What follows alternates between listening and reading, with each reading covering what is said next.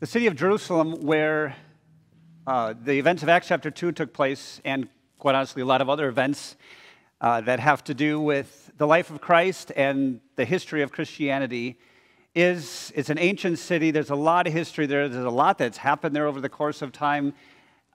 This is not based on any research, but I feel, just on impression, I feel like Jerusalem has a much longer story, so to speak, than a lot of other places, just because so much has happened there, like historic, big things.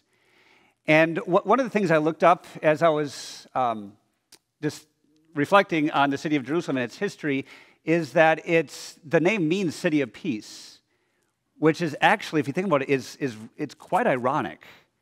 Look at these statistics.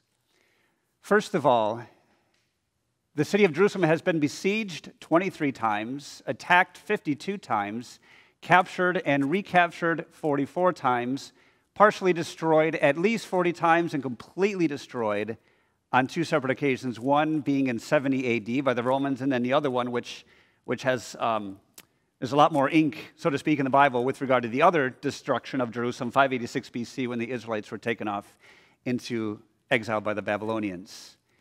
So again, it's ironic that the name means city of peace, and yet, as I consider these numbers, that doesn't sound at all peaceful. And the double irony, though, is the fact that it was in this city, Jerusalem, this unstable, volatile, conflicted city of Jerusalem, where the Lord established peace. He established peace between himself and humanity through the life, death, and resurrection of Jesus. Jesus was born not in Jerusalem, but not far away in Bethlehem. His crucifixion happened right there, right outside Jerusalem. Resurrection right outside Jerusalem. This conflicted city is where the Lord established peace between himself and humanity. And it's also the city from which peace went out into the world, starting on Pentecost, as we heard in our lesson from Acts chapter 2. Just a little background on Pentecost. I know for myself, growing up, and for I don't know how many years, I felt like Pentecost was a New Testament thing that started with the events of Acts chapter 2, but there's a reason why all those people were in town. This was an Old Testament festival. It was a harvest festival. The Lord, we can go back to the Old Testament and hear where the Lord commands it. He tells the Israelites in Exodus 34, verse 22, he says, celebrate the festival of weeks, that's another name for Pentecost, as they celebrated it, with the first fruits of the wheat harvest. So it was a harvest festival. People came to Jerusalem to celebrate the goodness of God, how he had blessed them in so many ways, particularly with the harvest. And as such, it was one of three major festivals for which Israelites at least wanted to be in Jerusalem. It was a big deal. It was something for which a lot of Israelites went to Jerusalem to celebrate. And so, again, there was a lot of foreigners there, a lot of travelers. You heard that in our lesson from Acts chapter 2. It talks about Parthians, Medes, and Elamites, residents of Mesopotamia, Judea, Cappadocia, Pontus, Asia, Phrygia, Pamphylia, Egypt, Libya, Rome, Cretans, Arabs, just people from all over the place. But you know what I think is cool? When I consider how all these nations, all these cultures came together in Jerusalem, the Lord brought the world to Jerusalem before the apostles would go out into the world. Jesus said, go and make disciples of all nations. He said, you will be my witnesses in Jerusalem and Judea, Samaria, to the ends of the earth. But before that happened, the earth came to him. The earth came to the apostles, rather. God, before they went out, God brought the world to them. And this is what we then call the birthday of the New Testament Christian church. This is where the Lord set the foundation for the New Testament church. It was on that day, as we heard in verse 4 of Acts chapter 2, that the apostles were filled with the Holy Spirit and began to speak in other tongues as the Spirit enabled them. Now, if you were there that day, and no doubt you would have at least heard of Jesus, whether or not you're a believer, whether or not, depending, or regardless of what you thought of these apostles of Jesus, of the Holy Spirit of God, by simple observation, no matter what you thought of all that other stuff, by a simple observation, you knew that something absolutely extraordinary was taking place. Something absolutely unprecedented was happening with the disciples right there in front of their eyes. This was huge. And that's why we're told, in bewilderment, a large crowd gathered and utterly amazed. They asked, aren't all these who are speaking Galileans? I want to pick up on that word amazed, because that's what happens when the Holy Spirit works. People do amazing things. In the case here, on Pentecost, the disciples spoke in languages that they had never spoken before. And not only do people do amazing things when the Holy Spirit's at work, but there are amazing results. We're told at the end of that, or near the end of that chapter, end of our lesson from Acts chapter 2, 3,000 souls came to faith that day. 3,000 individuals who didn't embrace Christ as their Savior did on that day. 3,000 souls entered God's family and were heirs of eternal life in heaven. That's awesome. That is amazing. That is certainly a beautiful, beautiful thing that the Holy Spirit did that day. You know, as I consider this, and perhaps you too, I know over the course of my life, I've wondered, the apostles spoke in languages they had never spoken before. We call that speaking in tongues. And I know for myself, I've wondered at times, does that still happen today, or why not? And I know that there are those who say, yeah, it happens all the time, at certain churches. And there are others that say, nope, it doesn't happen at all. It was more from Bible times. It was a first century thing. There's no need for it. I know for myself personally, when there's something that I can't say definitively, when something I don't know, I go to the things I do know. And what we know is that the gift of speaking in tongues is a gift of the Holy Spirit. And the Holy Spirit's God. And so technically, he can give that gift to whomever, whenever, wherever he so chooses. At the same time, I would say it's worth noting that the Lord has a habit. He has a long history of operating in different ways with different people during different eras in history. So, for example, the Lord communicated with Abraham in a way very different than he communicates with us today. Today we have his word. It's the same God, same truths, same promises. And yet God communicates through this book called the Bible. Whereas with Abraham, it's like he had these one-on-one dialogues with him. Very, very different. And so instead of focusing on what we don't know, which, to be quite honest, isn't the most important part here, let's focus on, again, this amazing, beautiful thing that was happening, the thing that is most important, the fact that Jesus told his apostles, I want you to go into the world, I want you to share your faith boldly, confidently, without hesitation. And they did that.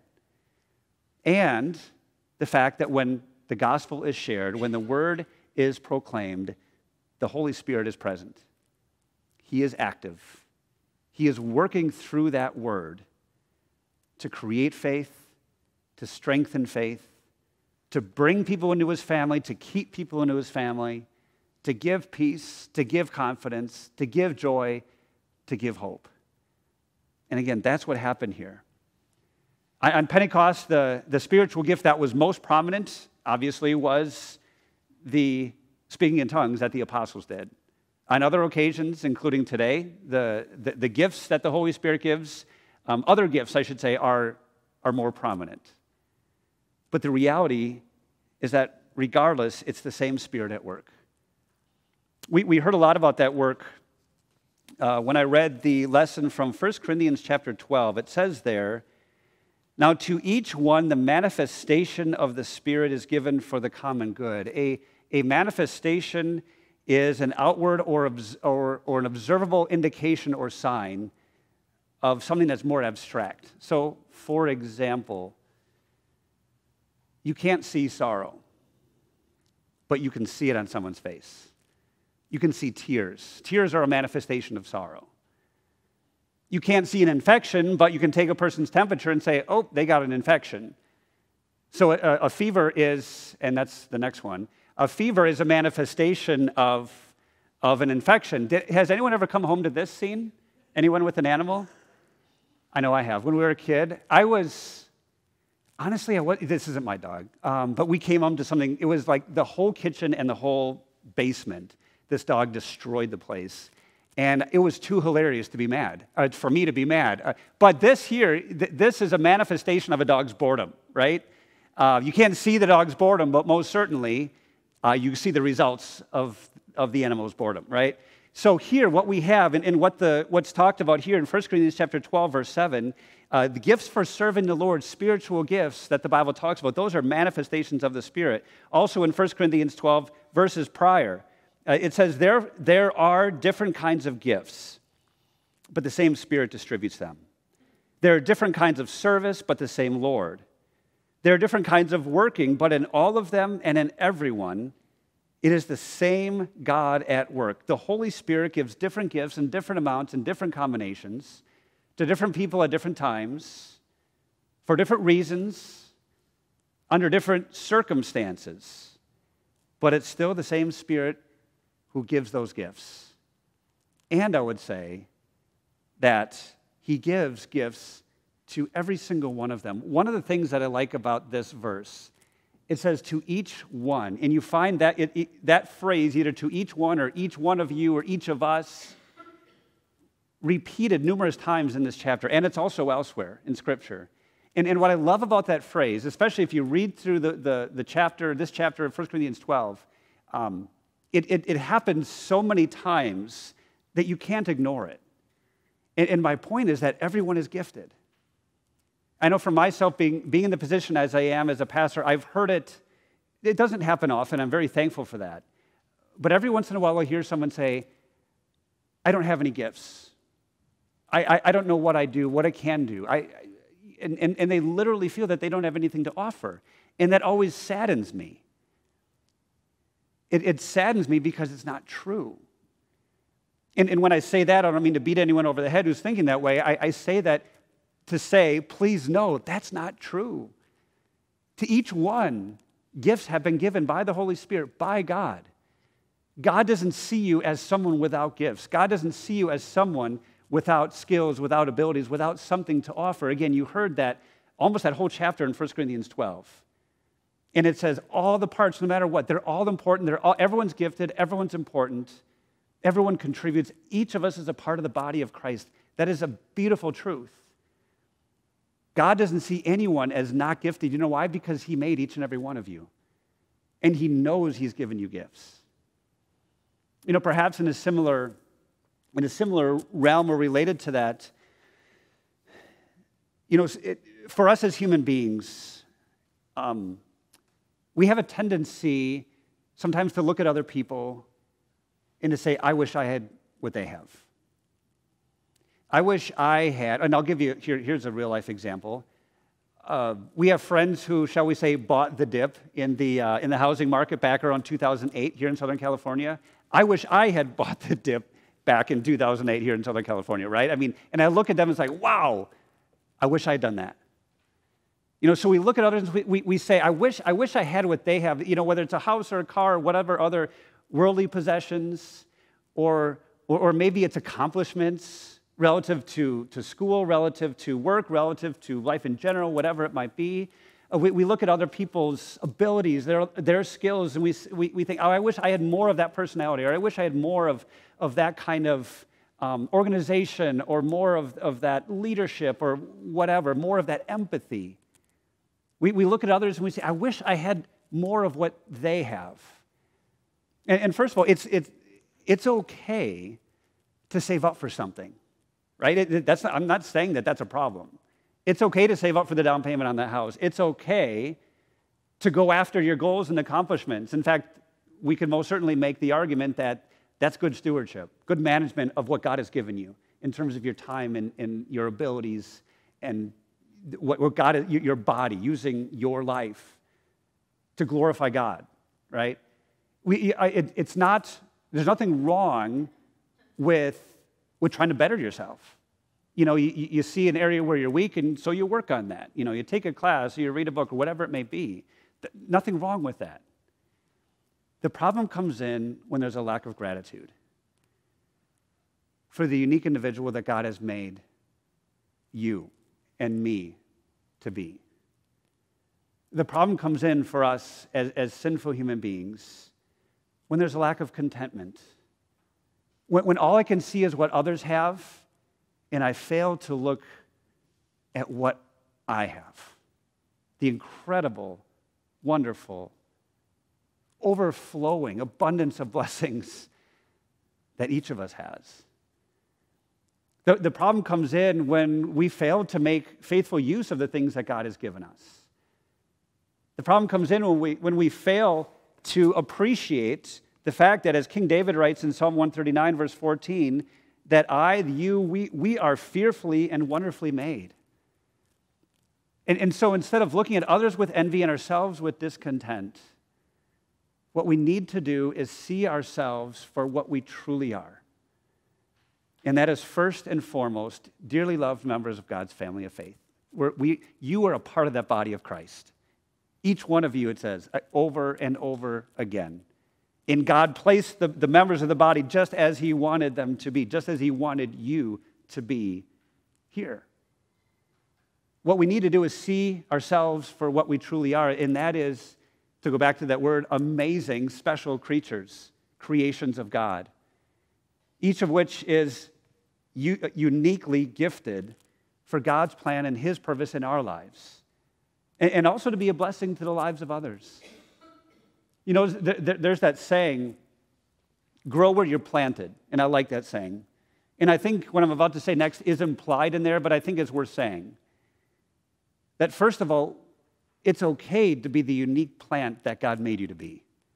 Embrace that, celebrate that, thank God for that. It's okay to be the unique plant, so to speak, that God made you to be, and to be in the specific place that God has planted you. 1 Peter, another verse that speaks the same topic here as 1 Corinthians 12, and you see that, again, that phrase, or a version of it, each of you, 1 Peter 4, 10, 11, each of you should use whatever gift you have received to serve others as faithful stewards of God's grace in its various forms. If anyone speaks, they should do so as the one who speaks the very words of God. If anyone serves, they should do so with the strength that God provides, so that in all things God may be praised through Jesus Christ. Didn't that happen on Pentecost? What we heard about in Acts chapter 2? No longer afraid. And remember, just weeks prior, they were afraid, they were hiding, they were running. No longer afraid, the disciples boldly stood up in front of this crowd. Empowered by the Holy Spirit, they faithfully used the spiritual gifts that he gave to them on that day and into the future. Relying on God's strength, they proudly proclaimed the good news of Jesus to a crowd that desperately needed to hear it. And properly motivated, they glorified their God. You know, this congregation in Jerusalem that formed that day, that Christ established the church, and this is where it kind of went next level. The congregation there in Jerusalem is a great example of the manifestation of the Spirit. You've got the apostles' faith, first of all, that starting with them on that day of Pentecost, you have the gifts that he gave them, you have their service to the Lord, using the gifts that God had given them, and then more souls, 3,000 came to faith that day, and then it just kept snowballing after that, with more people coming to faith, more people serving. It's a beautiful example of this manifestation of the Spirit. And again, as I said before, when the Holy Spirit is at work, people do amazing things, and there are amazing results.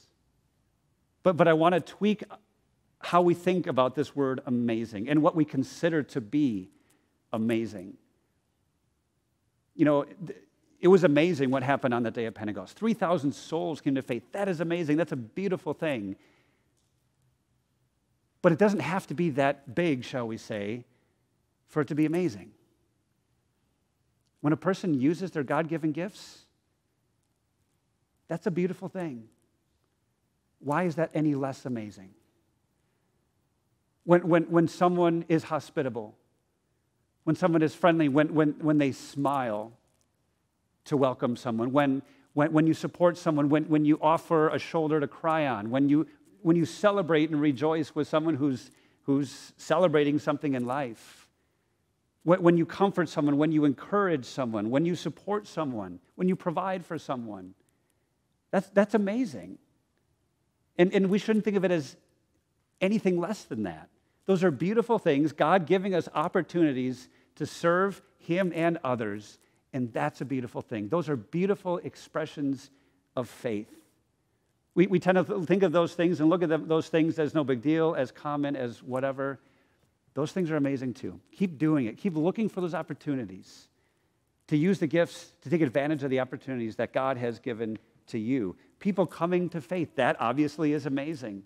People seeing the love of Christ in you, that is amazing.